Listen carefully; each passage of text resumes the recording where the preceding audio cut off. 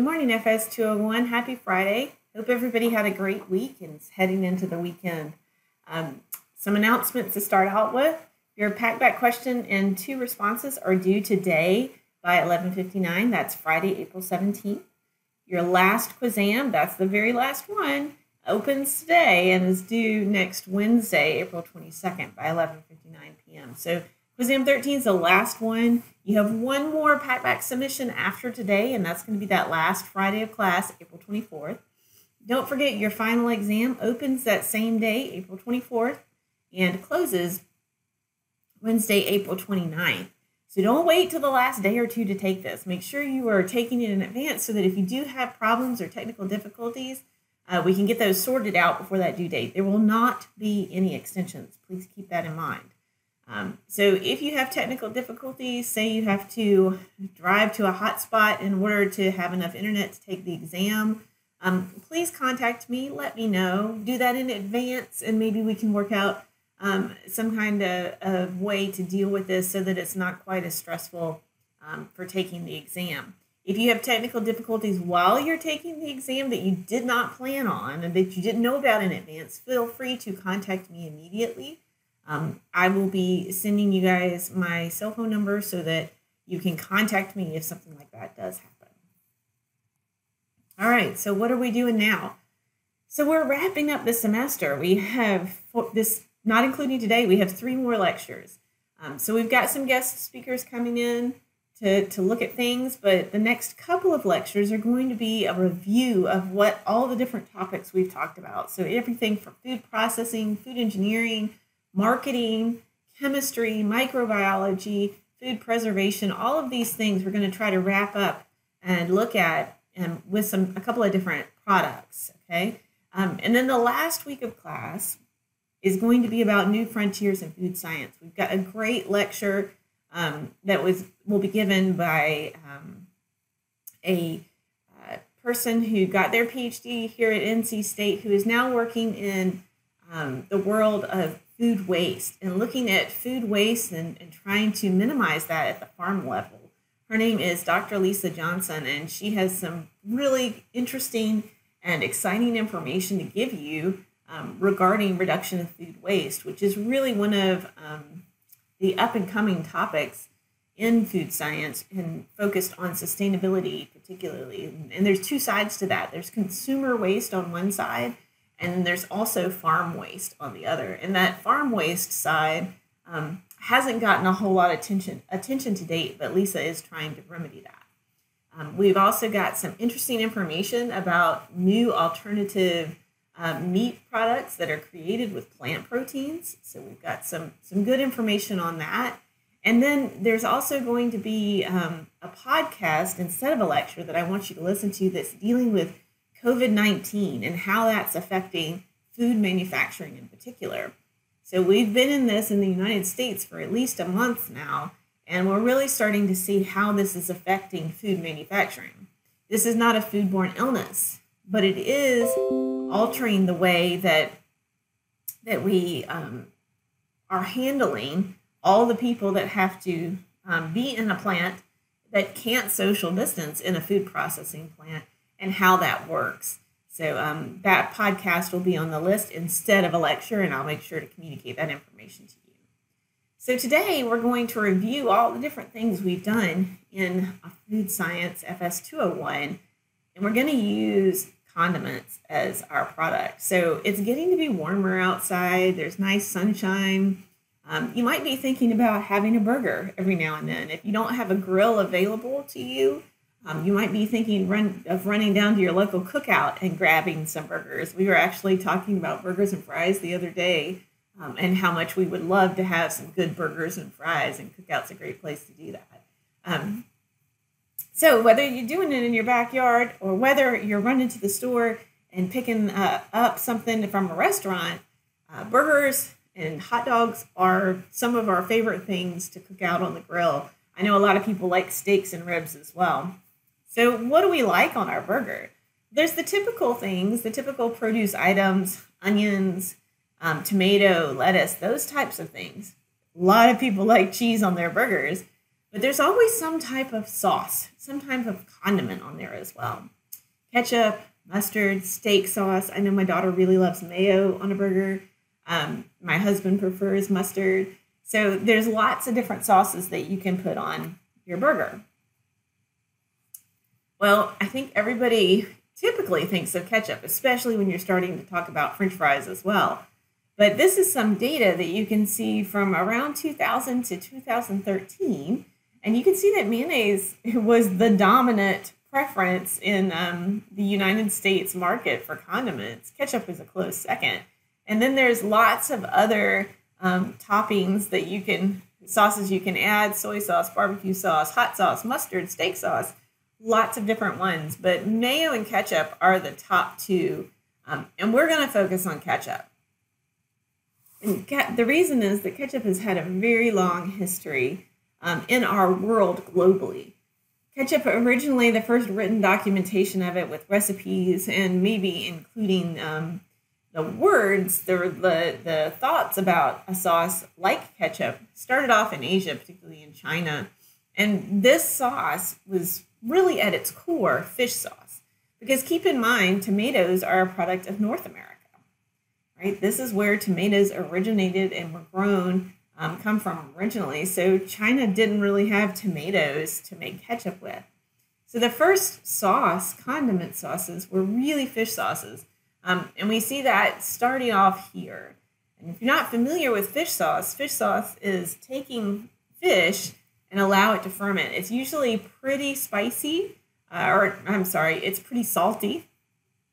And it also has quite a bit of umami basic taste to it. So it can add a lot of punch to food. It can really amp up a lot of different foods, and you don't need that much. It's a very potent flavor to have. So this was actually documented way back in Roman and Greek history, and they put fish sauce on everything, including desserts. It was used lots and lots of places in almost all foods. So as migration happens and trade happens, we start to move to Europe, and they discover fish sauce, but now they're adding in their own ingredients. And this is where we start to see additions like mushroom. So mushroom ketchup became dominant in Europe. So this became a thicker product, still with those umami-based taste that we are trying to add to foods to really enhance them. And then once the Americas were discovered and we got trade again with North America, this is where we start to see tomatoes being added into it over in North America. And so we get what we think of, more like what we think of today as ketchup, a nice thick red sauce that is sweet and sour and has some umami to it. So, and starting off in China, we get brined or pickled fish, essentially, fish sauce. And that you can see the derivation of the word ketchup and how we eventually got there. Kochap or ketchup, and I'm probably completely slaughtering those, but that's what we started off with in China. Malaysia was ketchup or ketchup, and then eventually in England, we start to hear what we are now calling ketchup. Okay, so we start off with this brine pickled fish. In England, we get our word ketchup where we first hear it, but what we're talking about at that point is mushroom ketchup, and you'll see that here. Compared to the nice bright red ketchup that we have, this brown paste is not that appetizing. I must admit, I love mushrooms, but this doesn't look that great. Might taste wonderful, but it doesn't look that appealing. So that was 18th century ketchup, starting off there. So how do we get from this thin, brown, bitter, umami, intense fish sauce to what we think of now as thick, smooth, red, sweet, and sour ketchup? How do we get there? In 1817, this was a recipe that was written in 1817 for tomato ketchup. So this was from the United States. It called for mixing tomatoes and salt and letting them rest for 3 days, and then pouring off the juice. Boiling these tomatoes with the juice removed with anchovies, shallots, and a big dose of black pepper, and then adding in more spices, allspice, ginger, nutmeg, coriander seed, and cochineal. Remember, cochineal was that red insect that we can add to foods to give that red-pink color. So they were even adding color enhancement at this point. And what you see in the spices and the basic flavors that go into this is not only ketchup or not only tomatoes, but we get a lot of those brown spice flavors that you may not really associate with ketchup, but they're there, right? They're there in a very subtle mix. So all of these things were boiled together, simmered, and then canned so that they could be shelf stable until ready to use. In the 1850s, we start to see anchovies being removed. And if you're not familiar with anchovies are often added to foods to add a lot of umami flavor. In fact, if you like Worcestershire sauce, this is anchovy based, and there is a lot of umami or free glutamate in that Worcestershire sauce. So in the 1850s, anchovies were removed, sugar started to be added, and in 1876, Mr. Heinz launched tomato ketchup. So keep in mind, at this point, you didn't go to the store and buy a bottle of tomato ketchup, right? Or a bottle of ketchup. This was something that each household had to make for themselves. So in 1876, right around the time that Industrial Revolution starts to get moving in the U.S., we see Mr. Heinz launching his first bottled tomato ketchup. And the marketing line for this was a blessed relief for mother and other women in the household. So really they were taunting the convenience, or they were promoting the convenience of this product because it's already made and bottled for you. So let's think about food preservation here. What prevents microbial growth in foods? Now remember back, we've talked a lot about food preservation. And remember that we're not only trying to prevent spoilage organisms from growing, we're also trying to prevent pathogenic organisms from growing. So we don't want to make people sick, and we want to make that food last as long as we can on the shelf, right? So in order to do that, one of the first things we talked about in this class is acidic conditions, making sure that pH is below 4.6, and that way we prevent Clostridium botulinum growth, which is a big one. In heated foods, canned foods, in an anaerobic environment, we're trying to prevent that. So low pH, low water activity can also do this. Remember, if we're below 0.6, we're not going to have any microbial growth whatsoever, no molds, yeast, and bacteria, most definitely not. And then the last thing is that we can inactivate these microbes. So by heating foods, we could inactivate them by applying high pressure. We can inactivate them. All of these different things. So let's think about our recipe from 1817. What preserves this recipe? All right. If you look at this list, one of the things that's preserving this recipe is salt. This is a lot of salt, right? And we're pouring out a lot of the liquid, so we've got a very high salt concentration there. This is going to lower the water activity. So there's not going to be as much water available for microbial growth there. We're also heating this. So we're boiling, then we're adding spices back in, simmering it after we have removed a lot of the bigger chunks of material. We're adding spices, simmering it, and bottling it. So we're actually thermally processing this product to help reduce the microbial load as well. So let's think about this. That's a lot of work for a home kitchen. What happens at the turn of the century is that we start to see people being very concerned about the things that are being added to their food in order to preserve it or prolong the shelf life, right? And this is Harvey Wiley. Remember him? He is the father of the USDA, the modern USDA and FDA. And he is the one that conducted the, oh my gosh, I can't believe I can't remember the word, the meals where the guys ate the different products that were toxic to them and tried to determine the level of toxicity, how much could be consumed prior to becoming ill. So this was what instigated, promoted the Pure Food and Drug Act. Finally got it passed in 1806. Took decades to make that happen. All right. One of the things that they tested was sodium benzoate. Now, this is a chemical that is used today in products. It works really great in acidic environments to prevent mold and yeast growth. And ketchup is one of those acidic environments. And it was used in that day and time to prevent mold and yeast growth in ketchup. The thing was that no one did any tests to see how much was toxic to people or how little was needed in order to make sure that we're not getting mold and yeast growth. So there was no real use recommendations or requirements.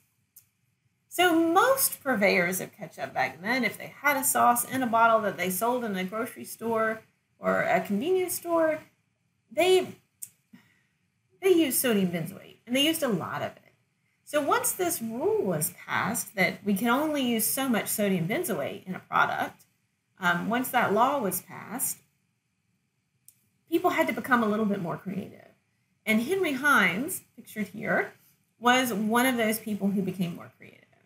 So he used food science to create what we think of as ketchup today. And we're going to walk through that process of making ketchup the Henry Heinz way, because Heinz ketchup is still the top market share of ketchup. Okay, so we talked about what preserved this recipes. Henry Heinz said, okay, fine. We've got this basic ketchup recipe. I'm going to add in sugar and vinegar. All right. Now think about this from a preservation standpoint. Sugar and vinegar are both preserving agents. Sugar dealing with water activity and vinegar dealing with pH. So this is Heinz ketchup of today. And here's your ingredient statements. Notice that we start with tomato concentrate. Okay, so that makes sense. That's the main ingredient. The second ingredient on this label is distilled vinegar. The third ingredient, high fructose corn syrup and corn syrup. Then salt. All three of these within the top four ingredients, remember, because that means that they're higher in concentration, the higher up they are in the list of ingredients. All three of these, 3 out of the 4 ingredients in this ingredient statement, the first 4, are all about preservation. Okay, distilled vinegar, we're lowering the pH so that it is shelf stable. We're adding sugar to this, right? High fructose corn syrup and corn syrup. And in fact, tomato ketchup is pretty sweet nowadays. And then salt. Also, both of those sugars and salts are going to act to lower the water activity and help control microorganism growth. Now, this ketchup is heat processed as well, but the ingredients, if we're just looking at the ingredients, there's a lot in there that helps preserve it. All right. So how do we get from tomatoes, beautiful red ripe tomatoes that have seeds and pulp and skin and all kinds of things in there that are different textures, to this smooth, thick red sauce? So the first thing that's going to happen is we have to make that tomato concentrate. That was the first thing on that label for Heinz ketchup. Wash the produce, remove the seeds and the skins, stems, and crush the tomatoes. Once we get those completely pureed and crushed and all the non-homogeneous parts removed, we are going to heat that tomato puree, right? We're going to drive off a lot of the water and concentrate the tomato solids that are there. Then add our other ingredients, heat it up to make sure everything is solubilized, homogenize it to make sure it's nice and smooth, pasteurize it to make sure it's safe, hot fill bottling, and then cap and cool. So let's walk through these different steps and how it is affecting the product and its safety. So we go from watery to thick ketchup, right? This is thick and smooth. So by removing a lot of that water from the tomato pulp and creating tomato concentrate, we are actually increasing the viscosity of this solution, because now we have all kinds of little bits of cellular material from the tomatoes suspended in a little bit of water, right? The other thing we're doing is releasing those polymeric carbohydrates from their cellular structure, the cell walls. So remember that we have pectin and cellulose and hemicellulose in our cell walls. The pectin is the nice green squiggly things. The hemicellulose is connecting the large yellow rods here that are cellulose. So when we heat up fruits and vegetables, that cell wall begins to soften, and the pectin and hemicellulose are solubilized. When we start breaking up cells even more, now we have cellulose that's free in the solution as well. So all of these things help to increase that viscosity of our final product. Next, we're adding in our preservation ingredients, vinegar, sugar, and salt. Don't forget that these, not only do these things preserve, but they do add a lot of basic taste and flavor. All those spices in there add the flavor. Vinegar and sugar and salt, all of these basic tastes really work best when they're in balance. Chinese cooking is one of the best things to look at about taking all of these basic tastes, including bitter and umami, and making them all balanced and using them to the benefit of the food and making it really rounded as far as flavor goes. In this case, we're trying to do that same thing, balance sweet and sour and salty. Okay, so we're adding in those ingredients. Keep in mind that sour and sweet are a result of adding acid and sugar, but also we're making sure that we're below this 4.6 cutoff for our bacterial growth or microorganism growth. You can see that this is a graph of where different organisms like to grow. Molds are the most tolerant of different pHs. Yeast are pretty tolerant. They have a wide range of pHs that they will bat. And that's not all yeast. It's all species of yeast. And so some can really exist at low pH much better than others. When we start looking at bacteria here, you can see that most of the bacteria that we talked about that are pathogenic, like Listeria, E. coli, Clostridium botulinum, Bacillus cereus, Shigella. You're not going to find Shigella in tomatoes, but Clostridium perfringens, all of these types of organisms that can be pathogenic really prefer to exist somewhere between 5 and 9. pH of 5 and 9. So once we get below a certain acidity, and that's that 4.6 cutoff that Clostridium botulinum is at, we're doing pretty good. We're knocking out a lot of these potential pathogenic organisms that can grow. All right, so we've added our ingredients. We're heating it up to make sure that all of those ingredients are solubilized really well. We want to make sure with that heat that we're thinking about our color. Very often, color is affected by heat. So this is a graph of the pigment concentration moving from a mature green tomato to a ripe red tomato. And remember that chlorophyll is the compound that colors our green fruits and vegetables, right? As we mature, that chlorophyll starts to break down in the tomato, and lycopene, which is a carotenoid compound, right? So this is that fat-soluble compound that we talked about. It is a hydrophobic compound. It begins to increase in the tomato. So we see a big color shift here moving across that. Now, not only that, we are heating this product and homogenizing this product, okay? So this heating and homogenizing not only has to do with the texture, but it also has to do very much with the color. Remember, we talked about lycopene being crystalline structure within the cell walls of the plant. So when we start to heat this product up, those cell walls start to break down, and that lycopene becomes more available and more visible to our eye, becomes a more intense color. Furthermore, if we homogenize it, now remember, other products besides milk get homogenized, but milk is the one we've talked about homogenization with, to make sure that we are getting all of our fat globules to be equal in size, and that distribution is very narrow of sizes, is very narrow. So what happens in a homogenizer is our product goes in, and this, where it's being forced through, is called the valve seat. This is the valve that moves back and forth, and so we're forcing this material through a very tiny opening, right? And forcing it to make a turn. So when it does that, this impact ring is hitting the side of the impact ring and then exiting.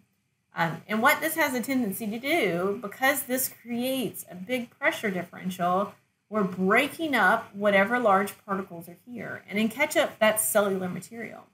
So homogenizing this product creates a more intense red color because we're really breaking down that cellular material, right? Any little chunks of pieces is left from the tomato.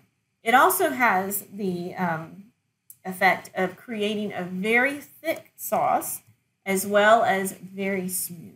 So it's taking any particles that your tongue might detect and breaking them down to very tiny pieces where your palate is not going to detect those pieces anymore. So by creating all of these little tiny particles in solution, we're creating a sol. Remember the colloidal systems we talked about, foams, emulsions, and sols. This is a sol. So a solution of suspended particulate material. You don't want to open your ketchup bottle and see a bunch of water at the top. And this homogenization keeps that from happening. It keeps those particles that are in the ketchup from being so large that they settle. All right. So we've got it homogenized. We pasteurize it to make sure that we have not, that we are killing a lot of those microbes there and most definitely pathogens. Remember that we're already at acidic pH. So this is actually banking in two different things. And remember, that's called hurdle technology, where we're adding different steps that are making it more and more difficult for microbes to grow, for any type of microorganisms to grow. The last step is hot fill bottling. Now, we talked about this in conjunction with retort processing, right? Canning. So hot fill bottling is a possibility for acidic products, and tomato ketchup falls into that category. So what's happening is the bottles are washed, remember, and the product is heated. So it's pasteurized, it's hot, and it's going into those bottles and sterilizing the bottle. You invert the bottle to sterilize the lid, and that's hot fill bottling. All right, so we've got multiple steps that are going on in order to preserve this ketchup. So once we get it hot filled in a package, we can package it in so many different ways. You may have been to Chick-fil-A. I think they're the ones that typically have this type of container where you can open the entire thing and dip your French fries in, or you can pull the top off and squeeze it out of there like a bottle. This is the old-fashioned, been around for ages, little packet of ketchup that you get with most of your French fries. And then, of course, if you go to the grocery store, you'll see this squirt bottle. This squirt bottle in and of itself was a pretty huge innovation in packaging because it kept, if your ketchup did separate, it kept the solid ketchup on the bottom nearest the outlet when you opened it. And so you didn't have a big squirt of water or pour out a big drop of liquid from the top of the ketchup when you opened it.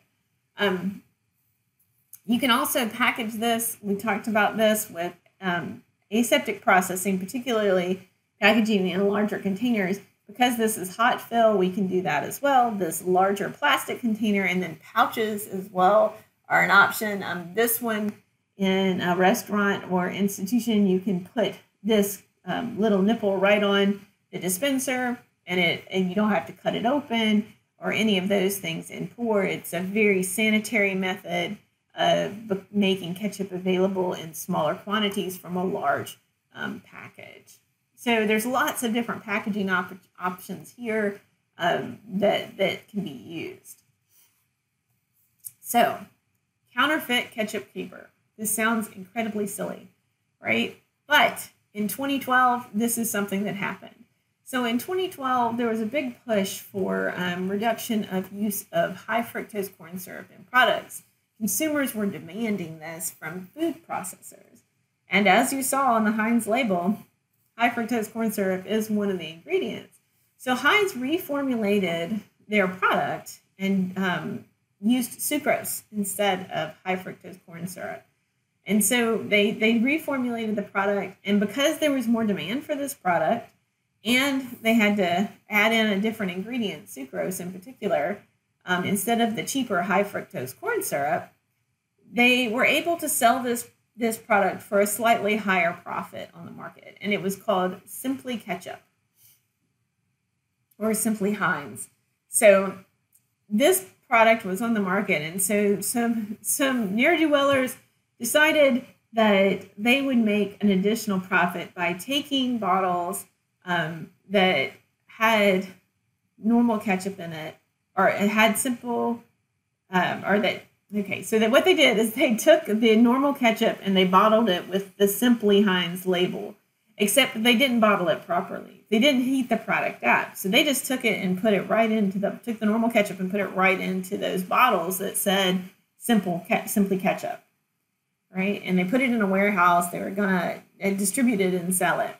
So after several weeks here in this warehouse, people that passed by started to notice a strange smell and a sticky red liquid oozing out of the warehouse and lots of flies. And so what happened was that the bottles exploded. So these thieves were not using the proper technique to make sure that the ketchup was going into sterilized bottles, and there was contamination of the ketchup when transferring it into these bottles. And the ketchup actually underwent fermentation. CO2 was produced, and the bottles exploded and oozed out. And so the thieves, their whole idea didn't work out too well. There was not a whole lot of profit there. All right, so packaging as well as processing is really important in food preservation. Something that we haven't really talked about at this point is a line extension. And in business, especially with food products in particular, this is really important. Food products all the time, a specific brand will come out with a new product. And they use the brand name in order to introduce something that's just slightly different. So this Easy Squirt ketchup came out around 2000. It was a time when the Shrek movies had just come out, and they premiered this new Easy Squirt ketchup with this green color first to align with the Shrek movies. Now, you'll notice that it has the Heinz name. It says Easy Squirt, funky purple. You see the word ketchup on here at all? There isn't the word ketchup, right? And that's because ketchup, remember, has a standard of identity. So that standard of identity was not met because they had to reformulate this product to get it to have these crazy wild colors. So this product came out and it's a line extension because they're using the brand loyalty here, or brand name, the popularity of the brand name, to promote this new product and to sell it alongside the former product, right? And usually it is not a completely new and different product. It's just a twist on that product that's known. Heinz is known for ketchup, and so they're putting a new twist on ketchup by coloring it these fun and wacky colors. And it was really popular with kids for a very short time. However, it completely flopped because that short window where it was really popular didn't last. They came out with other colors like teal and orange. It just didn't go anywhere, okay? Kids have a really short attention span. There's other issues because these were all colored with intense food coloring. And so moms are pretty health conscious oftentimes, and that didn't float with them very well. They were very put off by consistently buying a product that had so much color added to it when there is a product that is naturally colored right beside it. So that didn't go very well. This was a line extension that didn't work out that great. But Heinz is pretty famous for coming up with new products and new ideas. And most recently, last year, they came out with these mixes of different condiments. So Mayo Must, as you might guess, is a combination of mayonnaise and mustard. Mayo Chup, mayonnaise and ketchup, and Mayo Q is mayonnaise and barbecue sauce. If you go to the grocery store, you may see these on the shelf. I've seen them even in stores, in big box stores like BJ's now. in the past year, they have grown the market in that way. So Heinz is really, really good at coming out with line extensions of their products, especially something that you think of as tried and true like ketchup. They're really good at coming out with new ideas and line extensions to increase their share of the market. Last year was Heinz 150th anniversary, and they released this product, which I thought was really interesting. This is some great food chemistry and product development. They released 150 jars, so it's called Ketchup Caviar. Caviar is a high-end luxury product, to be sure, and so the fact that they released 150 jars follows that type of thought process that this is a high-end luxury product that could command a pretty high price. You see it here. It's like little droplets of red ketchup, right? Little balls of red ketchup. The way that they did this is using food chemistry. So sodium alginate is a carbohydrate polymer that when you combine it with a calcium product, it causes a gel. Now, if you've been to some of the frozen yogurt places that have all the different toppings for you laid out, and they have the little bubbles of different fruit juices like mango or raspberry or strawberry, you get these little bubbles and they burst in your mouth. They have a little elastic shell and they burst in your mouth and are liquid in the center. This is the same idea.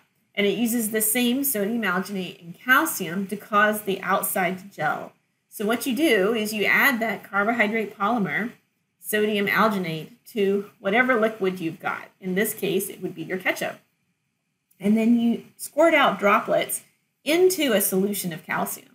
And as those droplets of fluid sit in that solution of calcium, a gel forms on the outside, and you can scoop those out, sieve them off, and now you have your product. So pretty inventive line extension for their 150th anniversary. So I hope looking at ketchup has shown you all the different things we've talked about, from food chemistry to processing and preservation to marketing, excuse me, to color. That's your food chemistry coming in there. I'm talking about colloidal systems, sols. There's just so much that goes on in any one product that you choose off the shelf. And ketchup is a great one to look at overall. So think about next time you go in your pantry. You may not be going to the grocery store quite as much nowadays, but next time you go in your pantry, whatever food product you're picking up, whatever packaged product you're picking up, look at that label. Look at the ingredients. Think about what's preserving that product. How can it be on your shelf in the pantry and not spoil and not make you sick? Try to do that when you're making dinner this evening, or lunch for that matter. Think about your products in a deeper way than what you may have previously. All right, so I hope everybody has a wonderful weekend, and I will see you next week.